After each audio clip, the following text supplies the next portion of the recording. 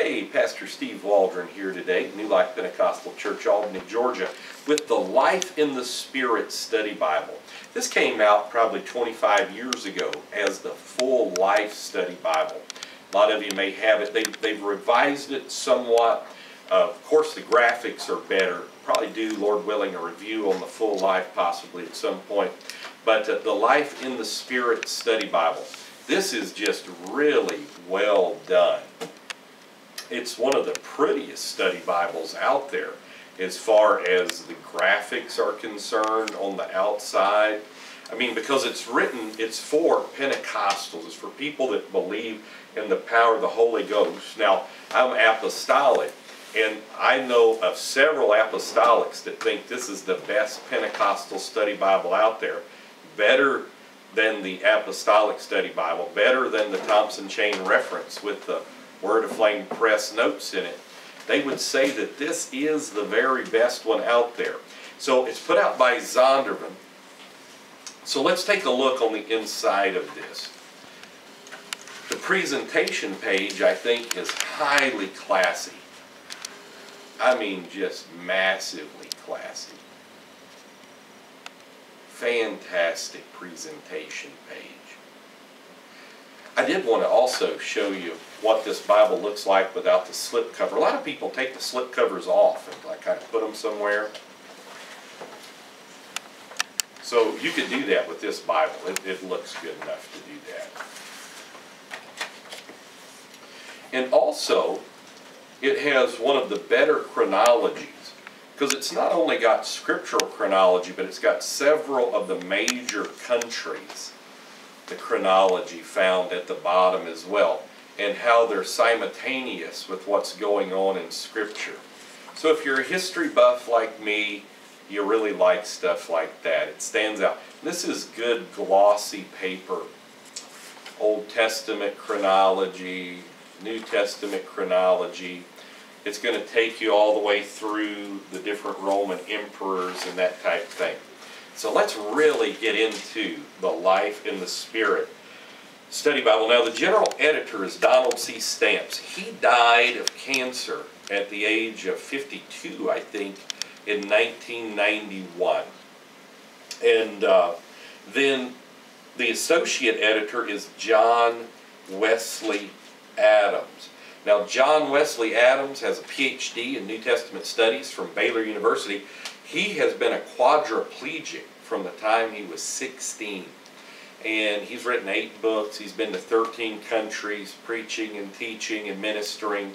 And that's just a good thing. So they dedicate the book to Donald C. Stamps.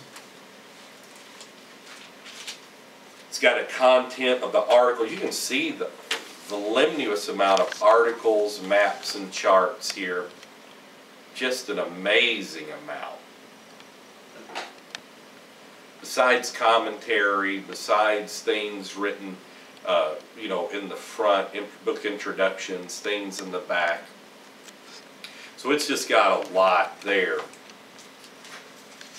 Now, Donald Stamps, November 1991, before he died, listen to this. This is one thing I really appreciate about this Bible.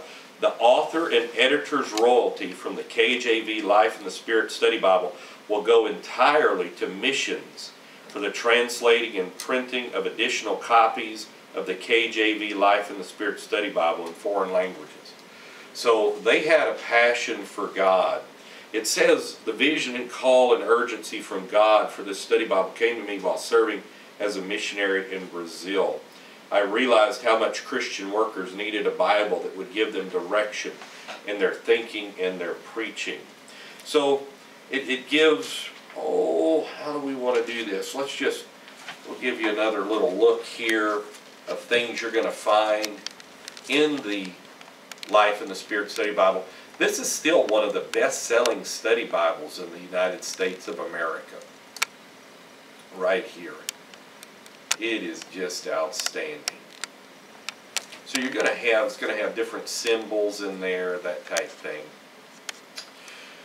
So let's let you take a look at what's in here. Now, another fascinating thing It's got the preface to the 1873 Frederick Henry Ambrose edition of the King James Version, which we know is the paragraph KJV.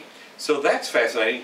F.H.A. Scribner tried to update the Blaney 1769 Second Folio edition, and by most measures he failed. But he was still a big, strong believer in the Textus Receptus and this type of thing for the most part. So you get to Genesis, it's going to give you a great outline for the book of Genesis. You're going to be able to see that.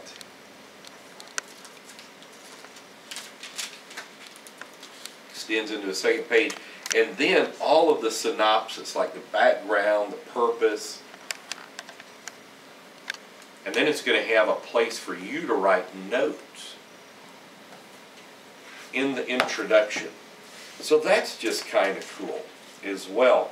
And then you can see it's going to have like word studies as you go, a ton of commentary, center column reference. So this is a Bible that, you know, it's got hundreds of thousands of words of commentary and notes in there. And it's going to be coming from a spirit-filled, Pentecostal perspective.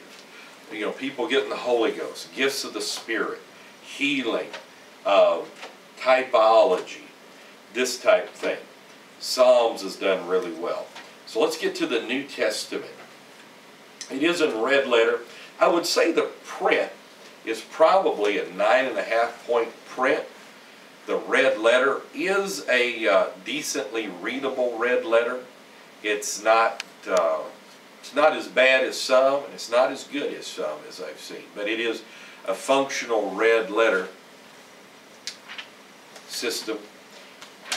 So like you get over here to like 1 Corinthians, obviously it's going to go into a lot of things of the gifts of the Spirit. You can see how much notes that has compared to Scripture and the gifts of the Spirit. So it's kind of good to have a Pentecostal leaning study Bible, even though it's not exclusively apostolic or oneness. And then when you get to the back, another thing I really liked about this is it had red letter and Revelation. And then it goes into like prophecy, the last days of history. Before you get to the book of Revelation, it's very well done. The last days of history, extremely well done. And then you get into the book of Revelation. And again, it gives you places to write in there. And then when you get to the back, it's got a fantastic subject index in the back. I really like that subject index. Just extremely well done. Because some people don't know a word, but they know the subject, like persecution because of righteousness. The word may not be there. Selfish ambition, spiritual separation, these type things. And then it's got a theme finder index, gifts of the Holy Spirit. You know, has a lot of things baptized in and filled with the Spirit. Has tons of scripture on that. The fruit of the Spirit. Victory over Satan and demons. The second coming. Salvation. Witnessing. Faith that moves mountains. Healing. So that's kind of cool too. It has a way. I've never seen this to my remembrance in another Bible. How to read the Bible through in a year. It just lists the chapters and kind of lets you divide them out yourself in a certain way, like you would circle it. So I've never seen that in another Bible. And then a good concordance, very small print in the concordance. And then you're going to get back here to the map section. We'll show you some maps. It's got the little gazetter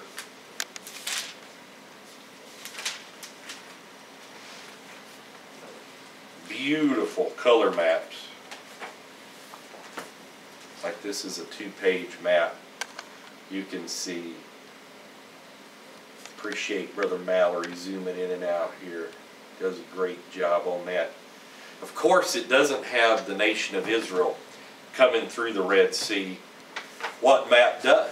We need to make maps like that. There's some maps out there that do. And then just one blank page in the back, and that helps the spine. So the Life in the Spirit Study Bible is given the proceeds for the translation and the propagation of this Bible around the world. It's going to come from a Pentecostal perspective, a healing, that God is imminent, that God works in the world today. And again, I know many people that feel like this is the best Bible that is out there. So I did want to do it. We got Christmas coming up. You might want to get one, give them out as gifts at Christmas time. You may want to just get it for yourself personally, have in your library, or you just might want to read the contents of the book. That's the best thing. Read the Bible. But I pray you're blessed as you study the journey of His Word. God bless you today.